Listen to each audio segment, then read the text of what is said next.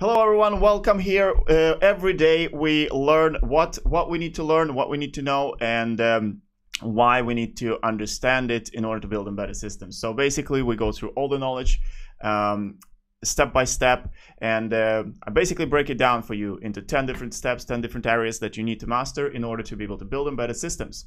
So number one is the C programming. It's the most common language in the world for embedded systems. Everywhere you look, everywhere, every single computer that you use, somewhere down there is C language. Something at the bottom close to hardware is coded in C, and then all the other languages, all the other subsystems are put on top of that. And today we have a lot of tools. Like if you're absolute beginner, you can actually just go online and look at like REPL.it, for example, where you can experiment with C without having to install any compilers. Obviously, when you start developing C programs, you need to install compilers. You need to install maybe an IDE, or if you're using Linux, you already have a compiler, but you still there's a lot of steps involved in learning how to use an editor, how to compile programs. But if you use an online IDE like REPL.it, you don't even need to know that. You can just go and start playing right away. You need to understand operating systems. So you learn about deferred interrupt processing. Learn about what it means to have a top half and bottom half in interrupts. So you have a top half that responds to the interrupt. Clears the device interrupt flags, gets the data, schedules the bottom half, and then the bottom half runs at some other time when the interrupts are re-enabled. And so when the interrupt executes, it has to run as fast as possible, and then the bottom half is scheduled for a later time. So what is a tasklet? So in Linux we have tasklets that run in soft interrupt context when hardware interrupts are enabled, but it must it cannot sleep. So tasklets cannot execute some function that has to sleep, but it's guaranteed to run then before next timer tick.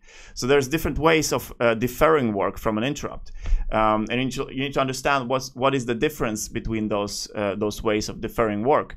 And the reason for deferring work is because we want to complete the interrupt as quickly as possible so that the hardware can send another interrupt and the system can respond to it. But we might not need to do all the work right away, right after the interrupt happens. Other ways is, for example, a work queue. You can schedule the work to run in process context, which adds a lot of convenience for being able to sleep in that context as well. So you can have complex functions that have to do some kind of complex I/O where it has to wait for another device or something like that. Learn the difference between interrupt context, process contexts. Learn why do you need to run interrupts in threads and why it's convenient to do that. You need to understand how computers work.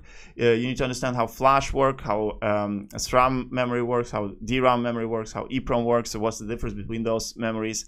How to avoid flashware, because if you write to flash many times, eventually the flash chip will break because it has a limited number of times you can write to it. And this is specifically important when you're designing like really small Linux systems. And you don't want to have some application write into the file system, because if the system is running all the time, it's powered 24/7, and something is writing to the file system all the time, logging something, then maybe in a couple of months the system will simply break because you've been writing to flash all the time and wearing it down.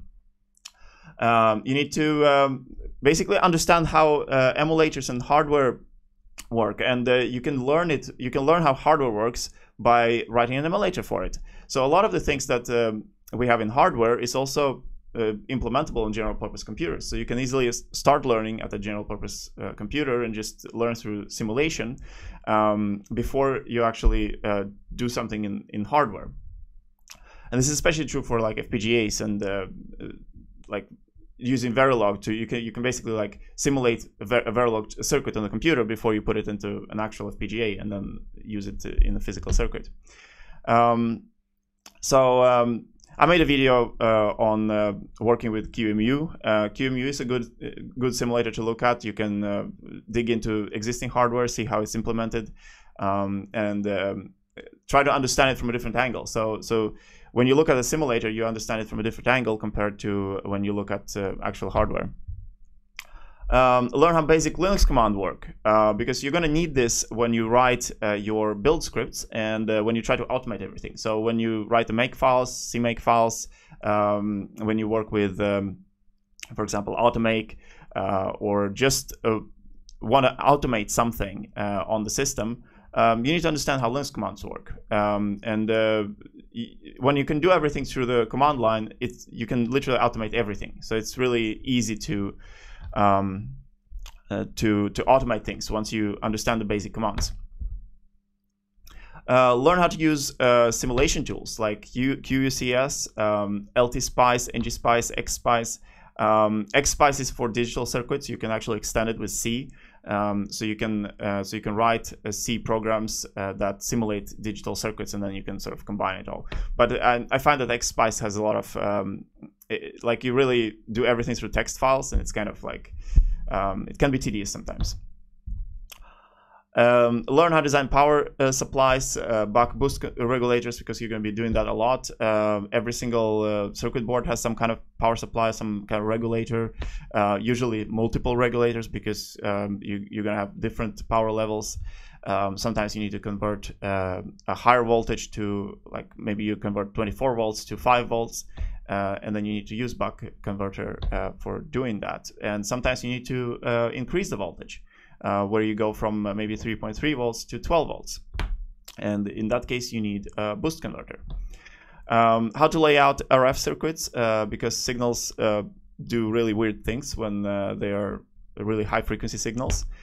So in RF circuits, you can actually have, you can actually achieve certain electrical effects by just arranging tracks in a particular pattern, and you can actually even achieve filtering by simply arranging copper tracks in particular patterns. So when you get into microwave signals, it gets really important how the circuit board is laid out, and a lot of effects can actually be just achieved by simply placing wires in a particular pattern. So how to route high-speed designs, where you would need to ensure that all tracks are the same length, because signals travel, signals have propagation speed through the circuit board, and if they're really high frequency signals, they might arrive at different times, and that is a problem if you have a really high-speed signals that all have to be synchronized with each other. There's a really good example. Henrik Forsten has built and documented a continuous frequency radar that he's built. So that's a really cool project. How to find information related to specific components through manufacturer application notes. So manufacturers provide a lot of application notes where you can actually find a lot of valuable information related to particular components. And you can often also find information that is like general understanding of particular type of circuit through application notes. Sometimes application notes can go in great detail, just explaining the basics of the circuit, because it might be necessary in order to implement a circuit correctly with a particular chip that comes from manufacturer. And they also provide examples. There's a lot of examples, particularly for processors. They're called reference designs. So you can get a reference design for almost any processor out there, which you can then use to, you can customize it and then integrate it into your own circuit. We have, you need to understand what all the logic gates mean. What does a NAND gate, AND gate, OR gate, XOR gate, what do all these gates mean? And Boolean algebra also helps you to understand sort of how to simplify those gate circuits. So when you make a circuit out of gates, you can actually simplify it using Boolean algebra. That's the mathematics that's used to simplify logic. De Morgan's theorem, because it's probably the most important theorem for sort of going between. So you can kind of convert like a logical expression into involving only a sum of products, and this is important for simplification. So you can convert everything to, for example, NAND gates, and then put it into an FPGA, where you have only access maybe to one type of gate, and then you can build all the other gates out of a single gate. Computer logic is called computational logic, and it all started with Alan Turing and Kurt Gödel. Kurt Gödel is known for doing things like creating proof of God and all kinds of things. So he has a lot of cool stuff that he has published over the years.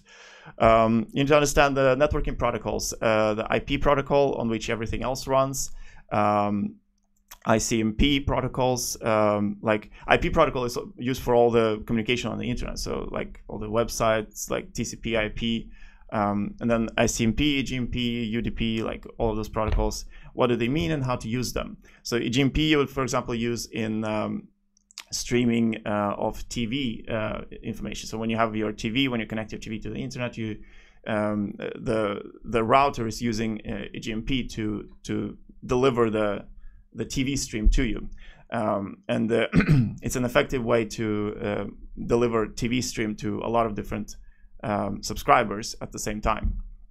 UDP used for sending like data that you don't need to have a connection in order to send it. You just send the data, so it's a lot faster to send data over UDP. UDP is used for games, like online gaming, where players, like multiplayer games, where players just send their input and the server responds with game state to the players. DNS for translating domain names, SNMP for network management, DHCP, auto IP.